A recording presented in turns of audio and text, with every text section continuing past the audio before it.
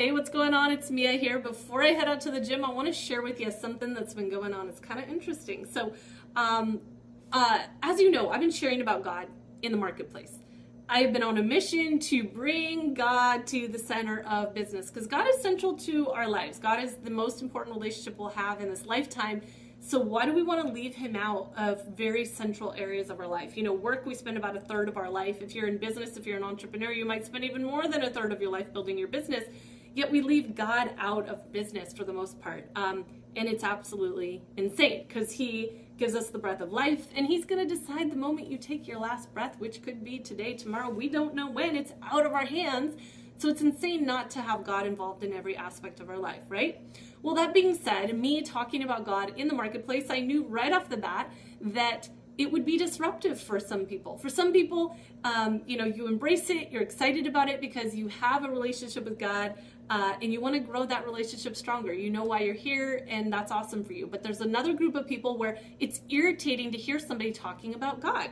It's disruptive because if your relationship with God is broken and you know that's the most central relationship to your entire existence on some level, some deep level, you know that, it's irritating when you're confronted with it, right? It just is. It's natural. I get it. And the reason I get it is because whatever someone's feeling about God, whatever someone's view of God is, I've probably been there at some point. My relationship with God has not just been a walk in the park. It's been quite the struggle, especially because I went through a lot of really tough things. And about 17 years old, I went through enough stuff, especially with my dad and my ex-stepdad, that I finally said, I don't know who this God is, but he's not watching out for me. So I'm going to take care of this myself. And I, for the next 10 years, turned from God. After an entire life of literally writing a letter to God every day, I would write in my journal to God every day. I grew up reading the Bible and learning his word. I turned from him. And I did not open a Bible for 10 years. I didn't acknowledge God for 10 years. I never said I didn't believe in God, but he was not part of my life. I didn't talk about him. I didn't go near people who talked about him. I would never step foot in a church by any means. And if people started talking about God, I would go somewhere else. I didn't really want to hear about it. I even got married during that time and never even asked him if he believed in God. That's how far away from God I was. And I was trying to avoid at all costs even being confronted with God, right? So I get when I come on Facebook or wherever, I make a video like this and I'm talking about God, it's irritating for some people. It's confronting for some people. I completely get it. And in fact, God didn't give up on me. It's pretty amazing how he literally showed up at business events, wherever it was. And I had a really profound encounter with God about 5 years ago. And it really, it's interesting because after that, I knew God was central to my life and I reconnected with God, but I still had a broken relationship with God. I didn't fully trust him. I still viewed him the way that I had experienced my fathers, which is, you know, I can't count on them and something bad's going to happen and I didn't understand his love for me. I didn't get that step. So here I was walking along. Yeah, I believed in God, but my relationship was still so broken. And January of this year, I was brought to a discipleship program through our church here in San Diego called the Rock Church. And I literally went into this program with my arms crossed, kicking and screaming because I knew God wanted me there. I mean, if I told you the story of how I ended up there, it was clear I was supposed to be there. And go deeper into learning his word, being around, you know, being in fellowship with people, all of this. But part of me didn't want to be there. And I was still questioning a lot of stuff. Like, I don't even know if I believe this. Yes, I know there's God, but what really happened with Jesus and what is my personal relationship with Jesus? Like, I was just like, I don't know about any of this. And I signed up for this program, not like, oh, yay, let's learn about God for a year. It wasn't like that for me. It was kind of like, I know I'm supposed to be here, but I had a lot of resistance. I had a lot of pain still in my relationship with God.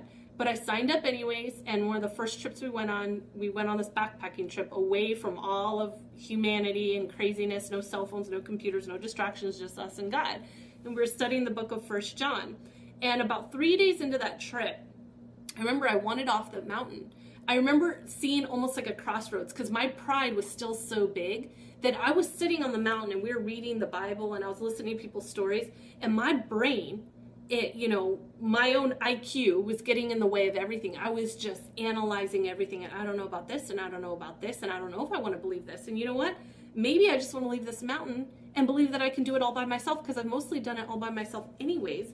And I don't know. My pride was so big. I actually didn't know if I was ever going to be fully a believer, because I had so much resistance in my head. And I didn't know how to cross that line. Only God can turn our hearts. Only God, by the grace of God, are we able to fully accept the gift of Jesus, and are we able to fully accept and embrace the Word of God and be able to read that Word and understand it and not question every little thing about it. That is the grace of God, because our brains are such that we have to figure everything out. We have to be in control. Like faith and fully trusting in God doesn't even make sense. It is by grace that God grants that to us. And I know for me, I was sitting on the mountaintop, and I saw like a split in the road. I was like, I might be too far gone. My pride is so big.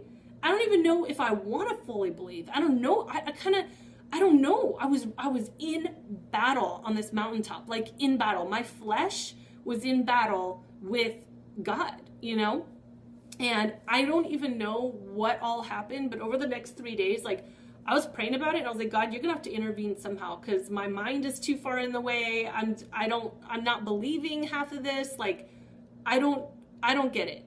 You're gonna have to help me.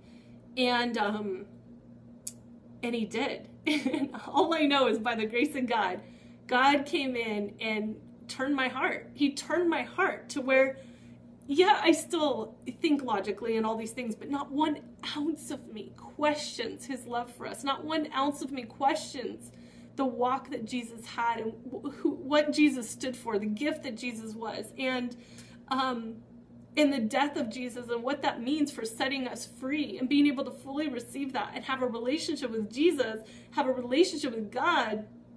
It just absolutely has transformed my life, and there is no turning back. It's like something happened inside of me, and it's not by my doing at all. It was all God. It was all God. But I know that point where I wasn't sure if I was going to be able to cross that line. So when I'm sitting in front of an atheist, or I'm sitting in front of someone who's turned from God and they're so mad at God, I get it.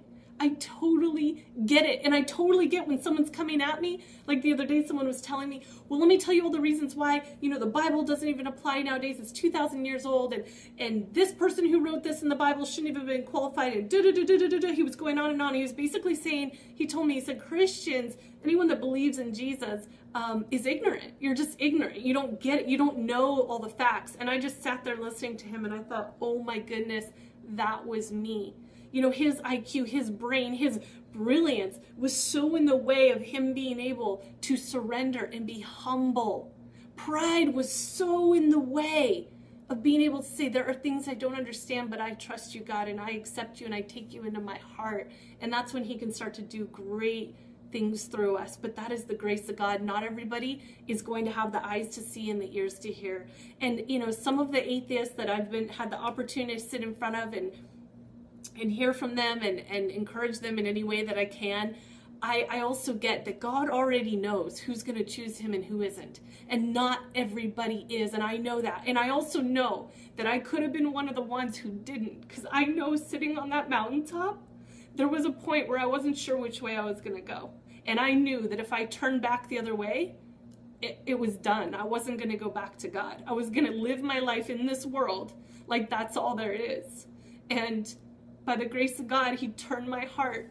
And now I am humbled. There's no pride left in me thinking I don't need God, thinking that I could do better than God, thinking that God's doing it wrong. That's gone out of me. I have a different existence. I'm able to live for God now. I could never live for God before, when I didn't even trust God.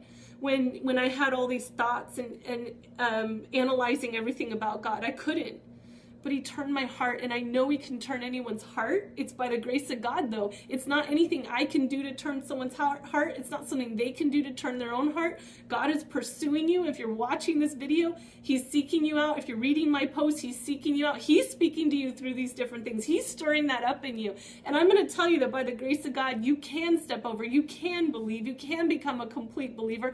It is not ignorance. It is not you letting go of all the facts. It's a turn in your heart. It's something that no one can explain to you until you experience it. And once you get it, there is no going back. It is the most beautiful, awesome thing, and you can be sold out for God, and you can actually live your life for why you're here to live it, rather than for some vain existence that is temporary and it's going to end. And I hope this brings you hope. If it made a difference, please share the video. Leave me a comment below. And please know that if you're a believer and you love God and you love Jesus and you're following him, please know that God can turn anyone's heart, but you can't. It's out of your control. All you can do is love people. Just keep loving people. Don't go into battle and trying to fight people on stupid analytical things. Like, that's all the brain. You need to bypass the brain and get to the heart. God is not about the brain. God is an experience. You need to experience that relationship with him. And when people are at battle and they're arguing about it, it makes no difference. Just go love people. And by the grace of God, God will turn people's hearts, and he already knows who's going to choose him and who isn't. And I'm just grateful every day that God turned my heart so I could choose him, and I get to live that life now. And I just pray that if you're watching this, that you do too, and that those that you love get to experience that as well, because there's nothing else like it. So leave me a comment below, hit the share button, and I'll see you on the next video. Bye.